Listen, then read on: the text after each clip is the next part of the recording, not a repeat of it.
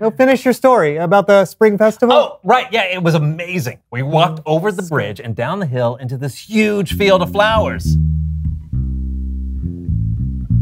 What kind of flowers were they? Wildflowers. You belong among the wildflowers. I do. I really do. Then I saw a rabbit with long, long ears. How long were those ears? They were so long! You know, I think that might be a little distracting. Okay. Let me just get something. Oh yeah, that's better.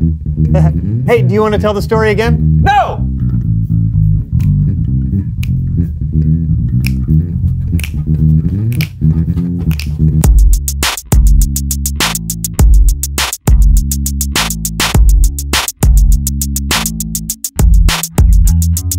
I'm John. And I'm Brandon, and welcome to the So&So Show. Hey, we've had a fun time cooperating this month, or as I like to say, co-oping. Yeah, I recently co-opted a bag of spring greens. You cooperated with some lettuce? No.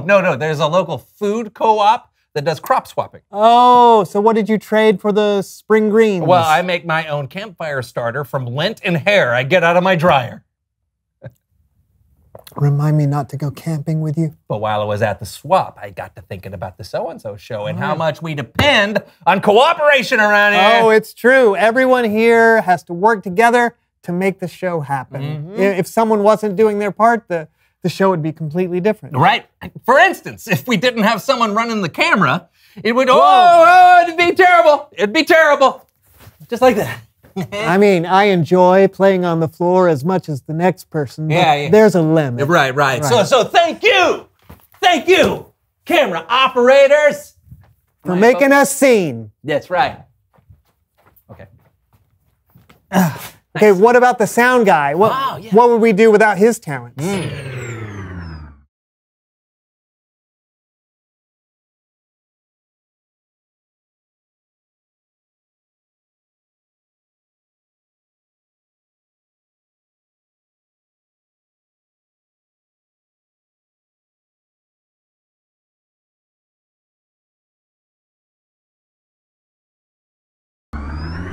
Oh, that's better. Oh, yeah. Thank you.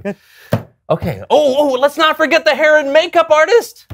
Without her, we'd be completely unrecognizable. Yes, thank you, makeup artist, for working together with us and our faces to make us look good. Or at least okay. And how could we forget the set decorator and costume designer? Yeah, I think our normal clothes are a little loud. What? I said I think our normal clothes are... Oh. Just kidding. Thank you, costume designer and set decorator, from the bottom of our hearts for making us presentable. Yeah. Okay. Then, of course, Kellen. Yeah, where would we be without Kellen and his cooperation? What he brings every single week absolutely makes the So&So Show. Guys, you're embarrassing me. True, and thank you, Kellen, for helping us make this show happen. Anytime. How about making it happen right now? Ah! It's Bible story time with Kellen.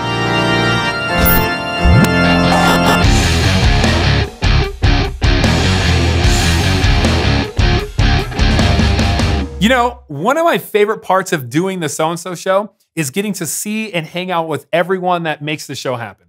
Doing the show is a part of my weekly routine, and I always look forward to it. We always look forward to seeing you, too. After makeup and wardrobe, of course. Oh, of course. So you have a Bible story for us? I do. It's about how the early church had to work together and depend on each other daily. Wow, we can't wait to hear it. Take it away, Kellen. You can read about the beginnings of the early church in the book of Acts. It was written by a guy named Luke. Here's what he wrote. The believers studied what the apostles taught. They shared their lives together. They ate and prayed together. The early church cooperated with one another.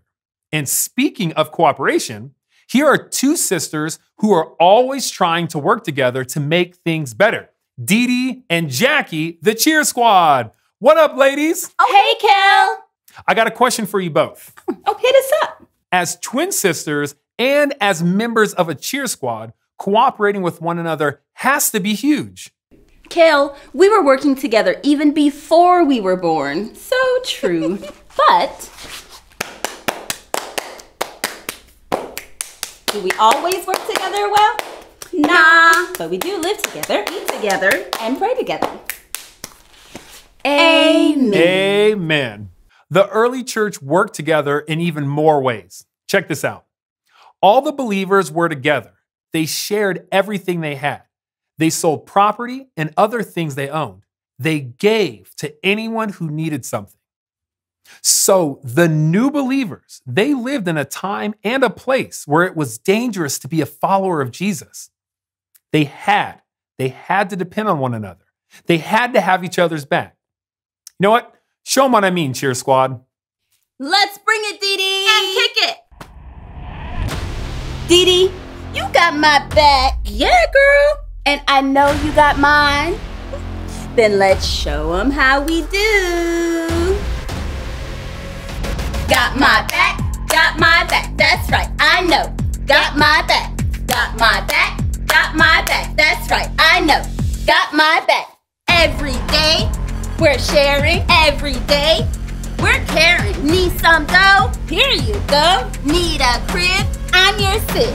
Got my back, that's right, I know. Got my back, that's right, I know. Got my back. Slaying it as usual, ladies. The early believers shared together, prayed together, worshiped together, and guess what? People noticed. Listen to this. Their hearts were glad and sincere. They praised God. They were respected by all the people. Every day, the Lord added to their group those who were being saved. People saw how the early followers of Jesus treated one another and how they made it a habit of working together, and it made those people want to be a part of it. I wonder if that would happen today if we made a habit of cooperation. What do you think, Cheer Squad? Give me a C. Give me 2 O's. Give me a P. Give me a E. Give me a R. Give me a A. Give me a TION. Cooperation, that's right, we got it. That's what we do. We're here to help you see it through. You want to co-op now, that's the way. So make a habit and save the day. Woo! Let's give it up for the Cheer Squad. Thank you so much, ladies. And I'm pretty sure that will be in my head all day long. Man,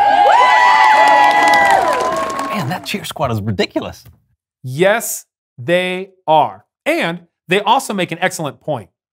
The new believers who started the church were able to make such a huge difference because they made a habit of cooperating every single day. Which is something we should all be aiming for.